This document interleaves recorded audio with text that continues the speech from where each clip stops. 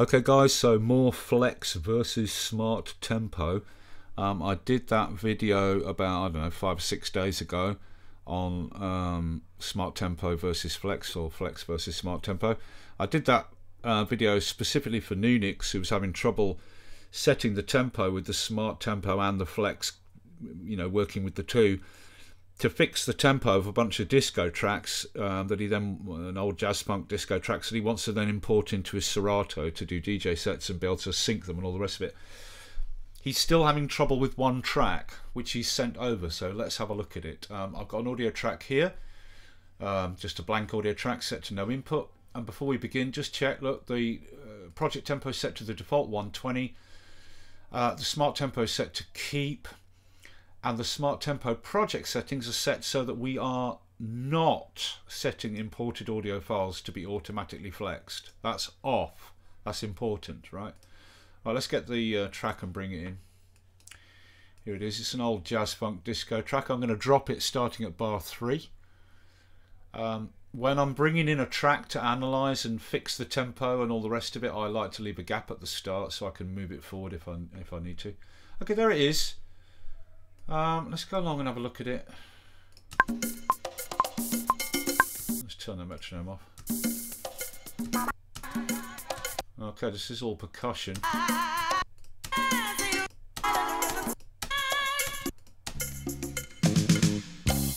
Okay, so this is all percussion for the first 40-something bars. Then drums come in for about, I don't know, 16 or 8 bars there, and then it drops back to just percussion only.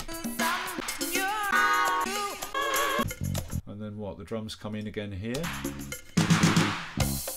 Okay, drums along there. And then what happens in this bit? Okay, there's another breakdown there.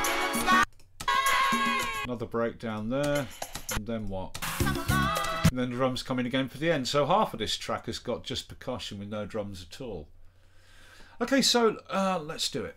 Double click, switch to smart tempo, analyze. Come on, baby.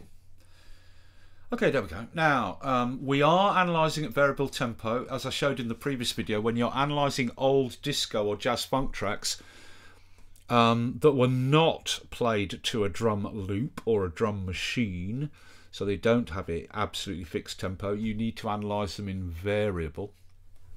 And that goes for any band recordings as well, where you're doing a multi-track set, etc.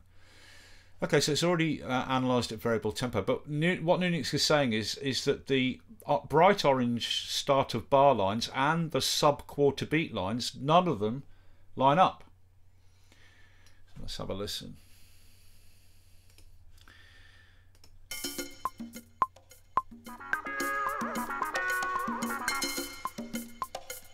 Yeah, and it sounds like they don't.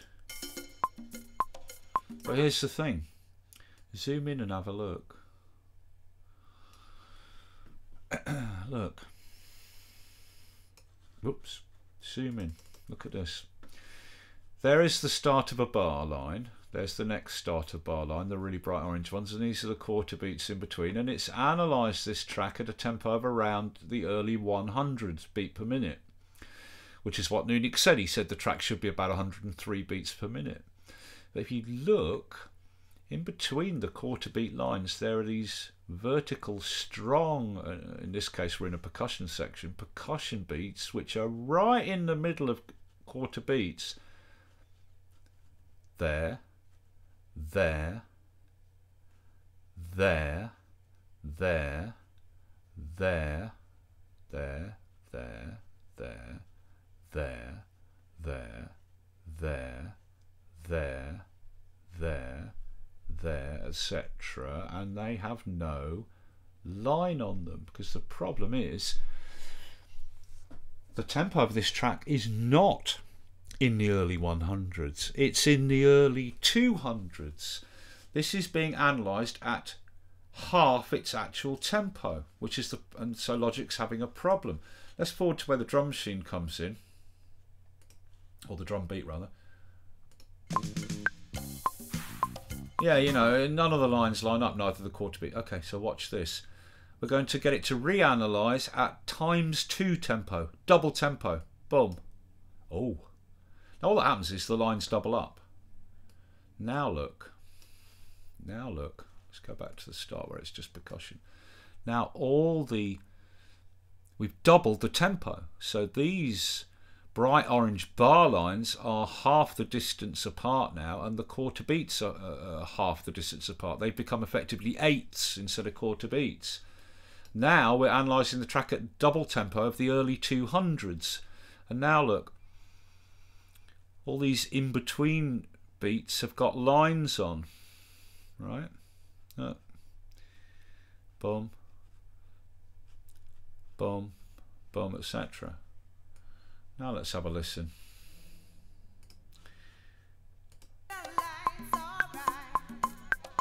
See? Whoop, now the metronome's counting dip, dip, dip, dip, dip, double time. 1, 2, 3, 1, 2, 3, 4, 1, 2, 3, 4, 1, 2, 3. But the bar lines are incorrect, the bright orange bar lines. So let's see where they should be, and then we can shift them all up or down, whichever, back or forward. 1, 2, 3, 1, 2, 3, 4, 1, 2. Right. That's actually the start of a bar.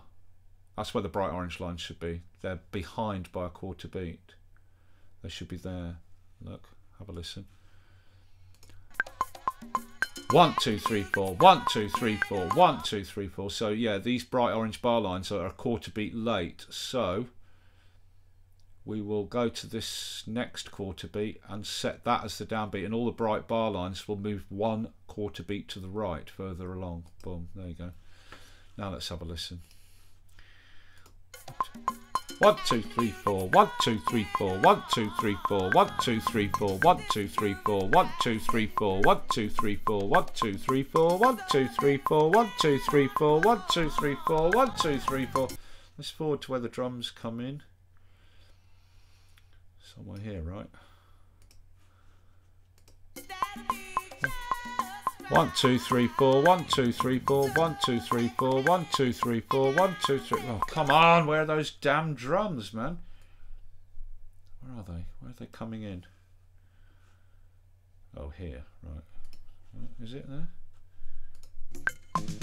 1, 2, 3, 4, 1, 2, 3, 4. Let's zoom in. 1, 2, 3, 4, 1, 2, 3, 4, 1, 2, 3, 4, 1, 2, 3, 4, 1, 2, 3, 4, 1, 2, 3, 4, 1, 2, 3, 4, 1, 2. There you go, done. So actually, this track's at double. It's at 200 and something beats per minute, not 100 and something beats per minute. Okay, now we've done that. Let's switch on the flex for this track, for this file, on and align bars and beats. But before we do that, we need to set this project tempo to the tempo that this track actually is, which is somewhere in, like, let's say 210 beats per minute. Boom. Now switch on flex and follow, on and align bars and beats. Boom. And it's going to analyze using this as part of the analysis. So okay, look, switch on flex, we can see it's on for this track. Switch it off visually, it's still on for the track, but we just turned the flex display off. Right, and zoom in, and if we grab the track, we'll get the bright orange lines of the quarter beats. Ready? Zoom in a bit. Boom. Yes, there they are. But notice they're all 1 quarter beat late to line up with Logic's bar lines. Look. Yeah, they're regular. They're regular with 4 quarter beats between them. We know they're on the money from this analysis, but they're not lining up with the bar lines of Logic's bars. They are 1 quarter beat late, further to the right. So we set this into beat and snap regions to absolute value, then we snap it back, the whole region back, 1 beat, and get those bright orange bar lines on the bars. Snap, there you go. Exactly on the money.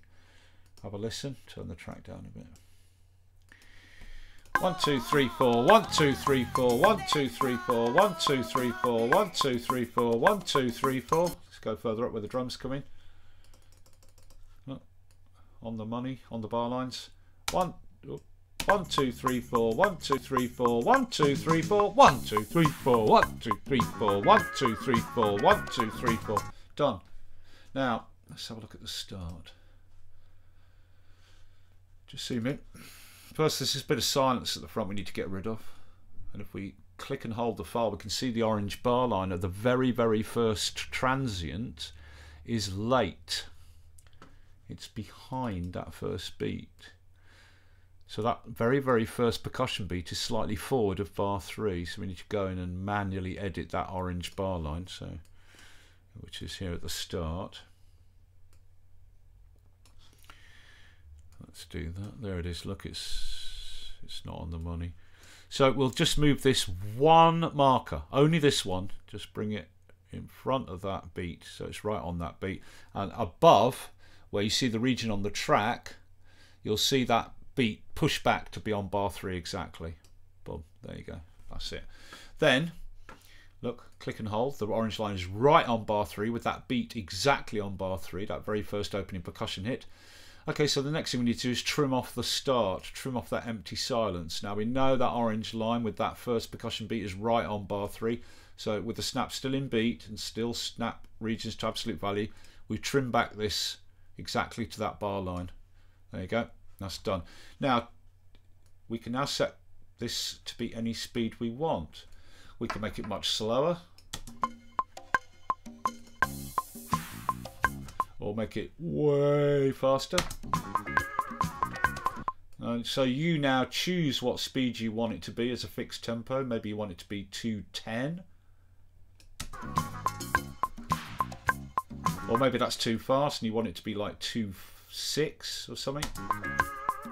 Or maybe a little bit quicker at 2.16. Whatever. Set the tempo that you want. I'm going to leave it at 210. And then go back to the start again, zoom in. Okay, our very, very first percussion hit is right on bar 3. Our snap is still set to beat an absolute value. So now, before we export at whatever we decide the fixed tempo is, we just snap this forward exactly to bar 1. And that's it, all done. And now if you set the tempo to whatever you want this track to be fixed to, 210, 2.6, 2.16, whatever, bounce off a copy, and the bounced off copy will be exactly with a fixed tempo of whatever you set here before you do the bounce, all the way through. But the problem is this track is actually at double the tempo. That was the problem with it, right? And if we go and let's just check further right down to make sure everything's all right down here. Look at the orange line, still exactly on the bars. Let's have a listen.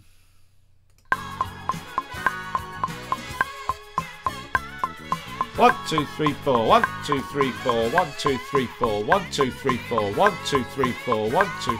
Yeah, all on the money. So now it's ready to export. All you do is set the tempo that you want this track to be fixed exactly to as a solid fixed tempo before you do the export. Bounce it out, and that's done. You've got a fixed tempo track. But that was the problem. Remember, as well as having variable and constant tempo to analyze, you can also analyze at double or half speed. Sometimes tracks need to be analyzed at double tempo, and very, very less occasionally they need to be analyzed at half tempo. Okay. All right, there you go. That's the fix, man. Hope that's useful.